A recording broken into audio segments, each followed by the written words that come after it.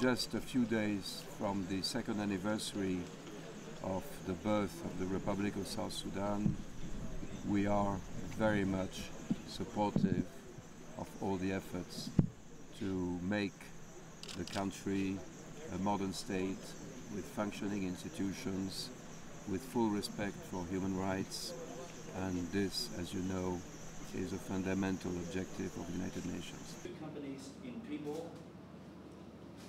We are certainly there in support of the efforts of the government of South Sudan and of the states, in particular the state of Jonglei, to address all these threats against civilians, to try and mitigate, but again, this within the limits, the constraints of our resources here. So genetics, because this is biological waste.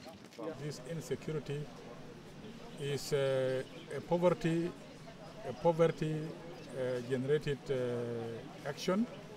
These are people who are fighting over the cattle, and it has been going on for a very long time, maybe for 100 years and more. But now, because people have acquired the automatic rifles, this is why the rate of death is very high.